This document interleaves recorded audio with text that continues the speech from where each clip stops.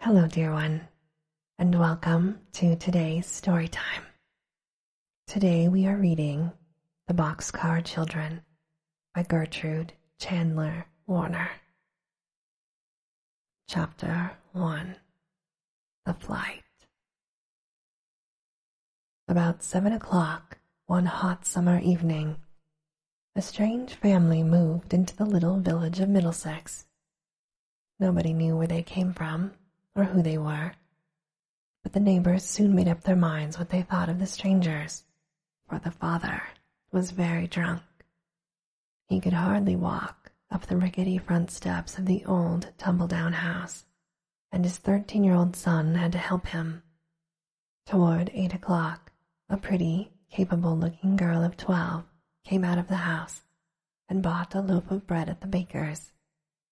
And that was all the villagers learned about the newcomers that night. "There are 4 children," said the bake-shop woman to her husband the next day, "and their mother is dead. They must have some money, for the girl paid for the bread with a $1 bill. "Make them pay for everything they get," growled the baker, who was a hard man. "The father is nearly dead with drink now, and soon they will be only beggars." This happened sooner than he thought. The very next day, the oldest boy and girl came to ask the bake-shop woman to come over. Their father was dead. She went over willingly enough, for someone had to go. But it was clear that she did not expect to be bothered with 4 strange children, with a bakery on her hands, and 2 children of her own. "Haven't you any other folks?" she asked the children. "We have a grandfather in Greenfield," spoke up the youngest child, before his sister could clap her hand over his mouth. "Hush, Benny," she said anxiously. This made the bake-shop woman suspicious. "What's the matter with your grandfather?" she asked. "He doesn't like us," replied the oldest boy reluctantly. "He didn't want my father to marry my mother, and if he found us, he would treat us cruelly." "Did you ever see him?" "Jess has. Once she saw him." "Well, did he treat you cruelly?" asked the woman, turning upon Jess. "Oh, he didn't see me," replied Jess. "He was just passing through where we used to live, and my father pointed him out to me." "Where did you used to live?" went on the questioner. But none of the children could be made to tell. "We will get along all right alone, won't we, Henry?" declared Jess. "Indeed we will," said Henry. "I will stay in the house with you tonight," said the woman at last, "and tomorrow we will see what can be done." The 4 children went to bed in the kitchen and gave the visitor the only bed in the house. They knew that she did not at once go to bed, but sat by the window in the dark.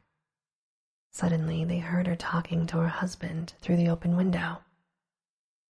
"They must go to their grandfather, that's certain," Jess heard her say. "Of course," agreed her husband. "Tomorrow we'll make them tell us what his name is." Soon after that, Jess and Henry heard her snoring heavily. They sat up in the dark. "Mustn't we surely run away?" whispered Jess in Henry's ear. "Yes," whispered Henry. "Take only what we need most. We must be far off before morning, or they'll catch us." Jess sat still for a moment, thinking, for every motion she made must count. "I will take both loaves of bread," she thought, "and Violet's little work bag. Henry has his knife, and all Father's money is in my pocket." She drew it out and counted it in the dark, squinting her eyes in the faint light of the moon. It amounted to nearly $4. "You'll have to carry Benny until he gets waked up," whispered Jess. "If we wake him up here, he might cry." She touched Violet as she spoke. "Shh, Violet, come. We're going to run away," she whispered. The little girl made no sound. She sat up obediently and tried to make out the dim shadow of her sister. "What shall I do?" she said, light as a breath. "Carry this," said Jess, handing her the work bag and a box of matches. Jess tiptoed over to the tin box on the table, drew out the 2 loaves of bread, and slipped them into the laundry bag. She peered around the room for the last time, and then dropped 2 small, clean towels and a cake of soap into the bag. "All right, pick him up," she said to Henry. Henry bent over the sleeping child and lifted him carefully. Jess took the laundry bag, turned the doorknob ever so softly, opened the door ever so slowly, and they tiptoed out in ghostly procession. Jess shut the door with as much care as she had opened it, listened to the bake shop woman's heavy snoring for a moment, and then they turned and picked their way without a sound to the country road. "She may wake before morning, you know," whispered Henry. "We must do our fastest walking before then. If we can only get to another town before they'll find out we're gone, they won't know which way to go." Jess agreed, and they all walked briskly along in the faint moonlight. "How far can you carry Benny?" asked Violet. "Oh, at least a mile," said Henry confidently, although his arms were beginning to ache. Benny was 5 years old, and he was a fat, healthy boy as well. "I think we could all walk faster if we woke him up," said Jess decidedly. "We could each take his hand and almost carry him along." Henry knelt by the roadside and set the little fellow against his knee. "Come, Benny, you must wake up now and walk," said Jess coaxingly. "Go away," Benny mumbled with his eyes shut, trying to lie down again. "Let me try," Violet offered softly. "Say, Benny, you know little Cinnamon Bear ran away to find a nice warm bed for the winter. Now, you play your Cinnamon, and Henry and Jess will help you along, and we'll find a bed." Violet's little plan worked. Benny was never too cross to listen to the wonderful stories his sister Violet could tell about Cinnamon Bear. He stood up bravely and marched along, yawning, while his big brother and sister almost swung between them. Not a soul passed them on the country road. All the houses they saw were dark and still, and when the first faint streaks of morning light showed in the sky, all 4 children were almost staggering with sleep. "I must go to sleep, Henry," murmured Jess at last. Little Benny was asleep already, and Henry was carrying him again. "The first place we come to, then," panted Henry. Violet said nothing, but she kept her eyes open. Finally, she caught Henry's sleeve. "Couldn't we make that haystack do?" she asked, pointing across a newly mown field. "Indeed we could," said Henry thankfully.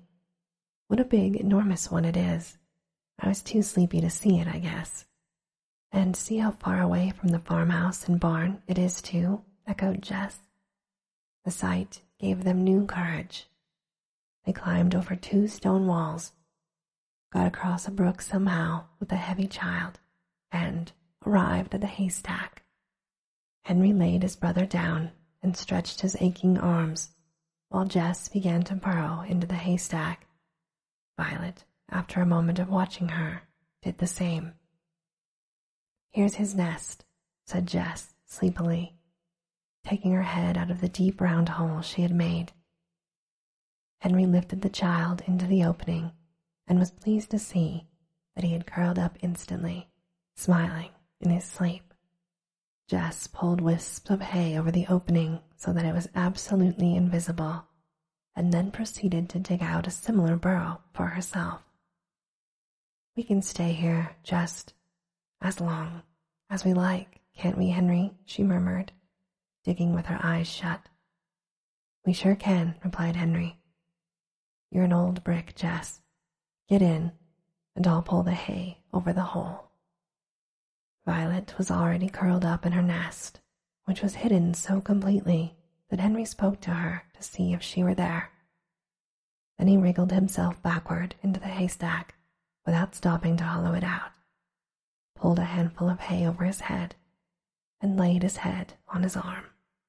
Just as he did, he heard a heavy voice say, "Now then, lass, get along." Then he heard the rumble of a milk wagon coming down a nearby lane, and he realized, thankfully, that they had hidden themselves just before the first farmer in the neighborhood had set off towards Middlesex with his milk cans. "He will say he didn't meet us coming this way," thought Henry, "so they will hunt for us the other way, and that will give us more time to cover a lot more ground." He dropped asleep just as the roosters all over the valley began to answer each other. And this, dear one, ends our story time for today. Sweet dreams.